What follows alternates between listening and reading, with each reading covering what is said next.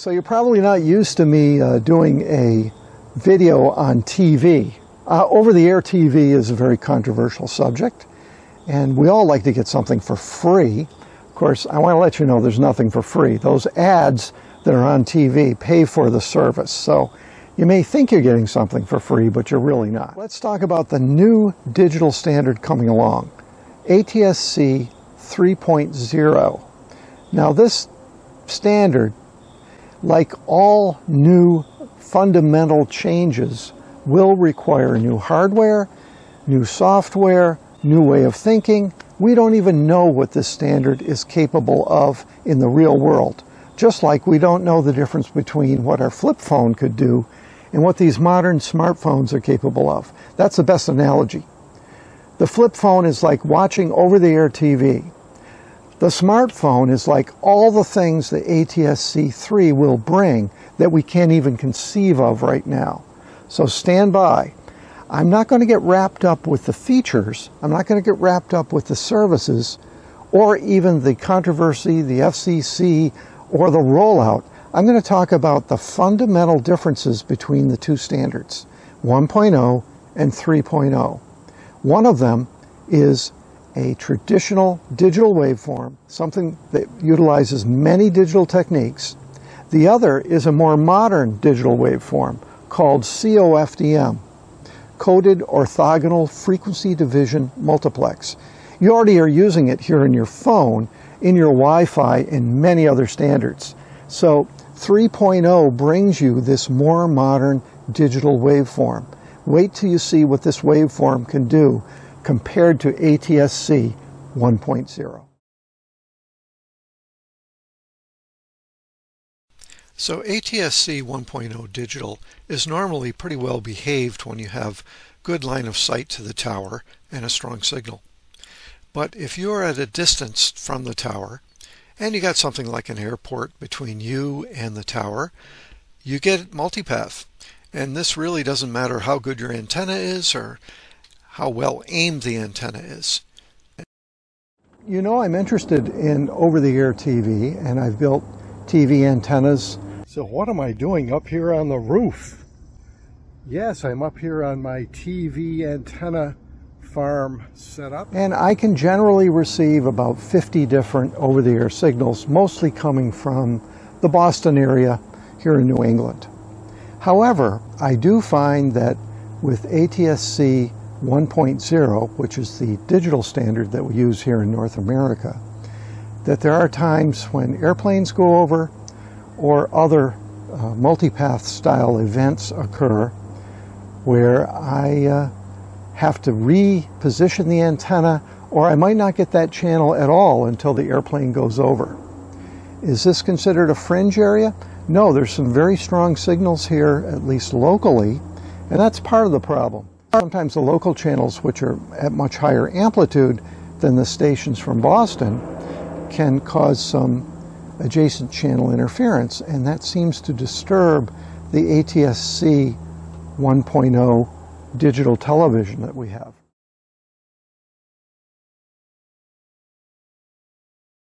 So ATSC basically defines what we have today with digital television.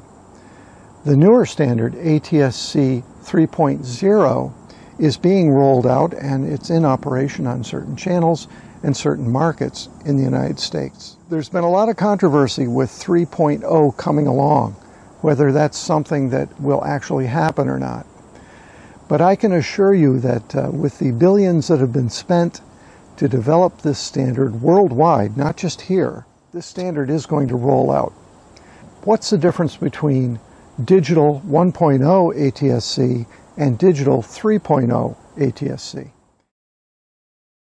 So I'm going to give you guys a break and give you the takeaways first, so you don't have to watch my boring technical explanations later in the video. So first of all, it's important to understand that ATSC 1 and 3 are both digital waveform standards. It's not like one is analog and one is digital. They're both true digital. ATSC 1.0 uses conventional digital techniques that you might be familiar with already. These are similar to techniques used in most wireless systems, SATCOM, and cable TV systems. And these include MPEG encoding, error correction, quadrature amplitude modulation, and other high-level modulations. Up conversion, linear amplification, these are all digital techniques. ATSC 1.0 is capable of providing high-definition video quality all the way up to 4K and surround sound with modern compression techniques. Now, it might not have started that way, but with modern coders, ATSC 1.0 with its 19.2 megabyte data rate is perfectly capable of handling 4K high definition. However, it was always known that ATSC 1.0 would be a limited lifespan compromised digital transmission waveform. The introduction of a digital standard was a big step forward for the US market. ATSC 1.0 with a simplified digital signature provided market advantages over a true digital standalone system. This included cost-reduced hardware, lowered switchover risks for the broadcasters, backward compatibility to analog, and simplified hardware and software for both the set-top box and the TV manufacturers. So we know that ATSC 1.0 has disadvantages. ATSC 1.0 had a lot of disadvantages because of its waveform. These include compromised performance, indoor performance, range and dropout performance, multipath interference, in-band interference, and adjacent channel interference. All could cause trouble with ATSC 1.0. What does 3.0 promise? 3.0 leverages the European DVB-T advances that have been going on for the last 15 years. This European standard was based on COFDM digital waveforms, coded orthogonal frequency division multiplex. Higher data rates are involved. You can get extended range from processing gain, and it's a robust multipath and interference system. It allows you to use simpler indoor antennas. Further, ATSC 3.0 is a true single frequency network, an SFN. It allows multiple towers and repeaters to fill in the gaps, all working on the same channel without interference. This is going to be really important in fringe areas and tight urban areas. It's going to get rid of those dead spots that we have with ATSC 1.0. Now, ATSC 1.0 had fixed 188-byte MPEG packets, whereas ATSC 3.0 uses IP packets, like your cell phone, like cable. And basically, this can allow all types of interactivity, internet channels, and some niche broadcasting techniques. So we don't even know all the things that 3.0 will bring, but it's a much more flexible standard. So, strangely enough, 3.0 advantages have very little to do with the actual picture quality. 1.0 with its data rate is fully capable of high definition TV up to the 4K level.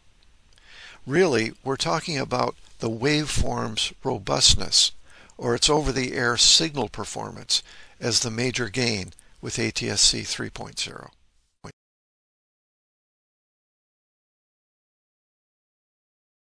And I'll go all the way back to analog TV in my discussion. We'll start with analog TV. We'll go to the European standard, DVB-T. Then we'll do ATSC 1.0. And finally, ATSC 3.0. This is all about digital TV, why the waveforms are the difference.